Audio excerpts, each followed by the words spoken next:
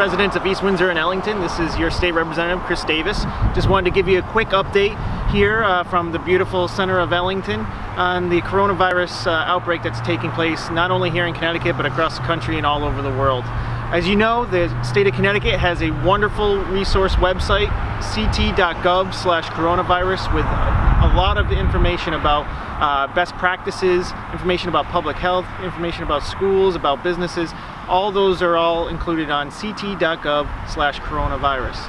Here in our district, we got unfortunate news last night that the first confirmed case in East Windsor of the coronavirus.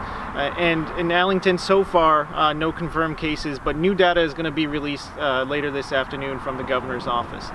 Also, the governor has released a number of executive orders over the last few days, including ones that have shut down schools, and the announcement just yesterday that they will be closed until at least April 20th, and the governor this morning mentioned that most likely they may be closed for the rest of the year.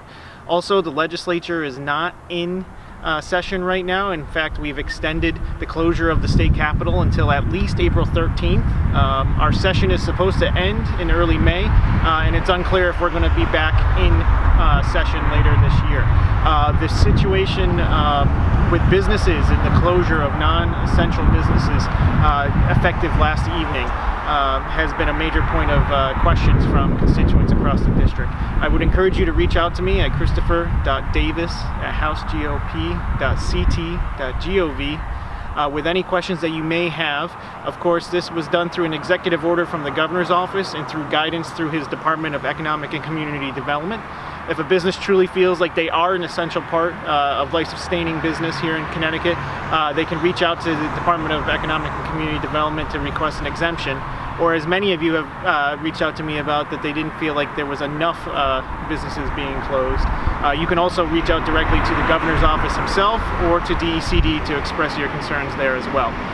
As always, feel free to reach out to me on my email, christopher.davis@housegop.ct.gov, or send me a message through my website, repdavis.com. Those are the best ways to reach me right now as we're all working from home during this coronavirus outbreak.